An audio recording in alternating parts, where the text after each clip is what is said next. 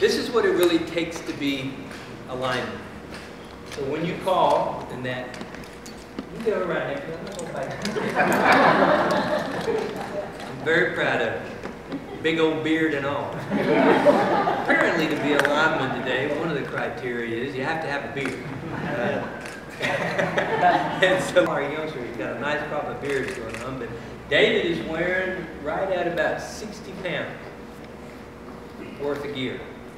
And where the rubber, and it literally is rubber, meets the road, is there are times when your power goes out and the trucks don't go in and can't go in, and these guys still walk in, they still climb poles, they still, restore power in all kinds of weather, wearing about 60 pounds worth of gear. So why don't you explain a little bit about your grip? Well, we'll start with the feet. These are the hooks. They have probably an inch and a half gaps on them that'll go into the pole. The harder you kick in there, the further they're going to go in, and so forth. Depends on how old the pole is and how good it is, how hard you're going to kick your feet. And they just wrap around, and you have a little cuff under your boot there that they tuck underneath. And this is our climbing belt, which we have 4 D-rings now on them. We just went to new safeties. And with these new safeties, you can never be unbelted off of the pole, which is going to cut down tremendously on people falling and accidents. What it does is it slides out like this. You'll have it hooked to your belt here, and it'll unhook here, and this will go around the pole, and it'll hook back into it. So you'll be looking at it like this, and then you just start your ascent and kick your feet in, and you hitchhike all the way up. And with these, we can get up there and we can let them out, or if you lean forward, you can bring them in, which makes it pretty mobile up top. But if you get to something where the poles, you come to an object or anything and you got to keep going up, you got to do what we call transfer.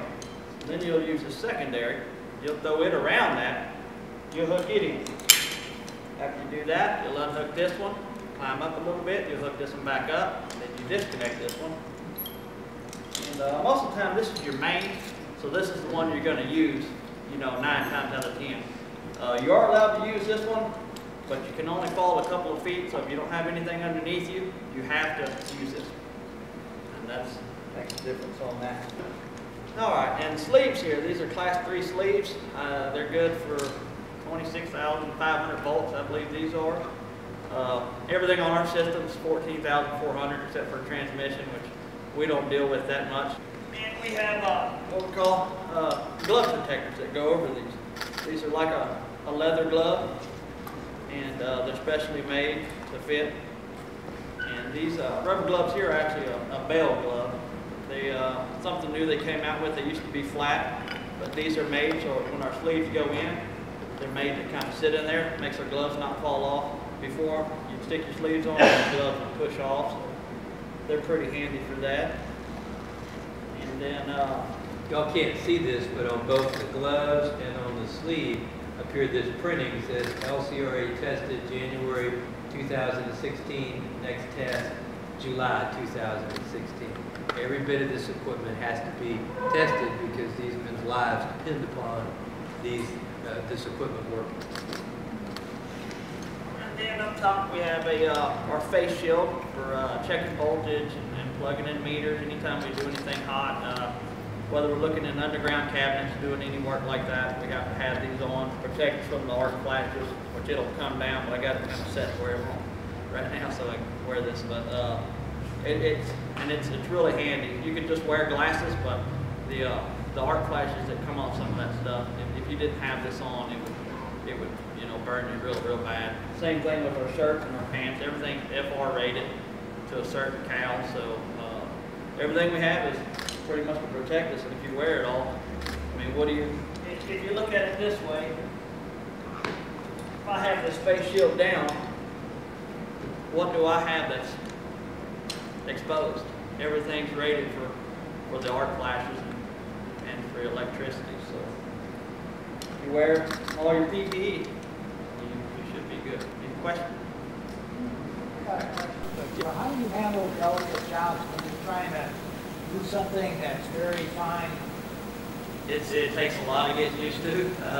You don't really practice for it, you just do it when you're in the moment. But if you pull that up, you'll do that, and it'll give your fingertips a little more before you really get started. And you just got to use your fingertips the best possibility. And you know, a lot of stuff you kind of hold on to with your teeth, because if you set it down, you can't pick it up, but you know, you can get it there. So it's tough. It's tough. Anybody want to try? We can go a quarter of a round.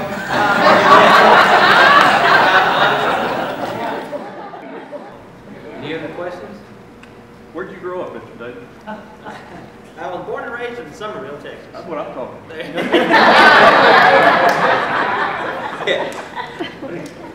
There you go. Anything else you want to say? I believe that's it. Thank you.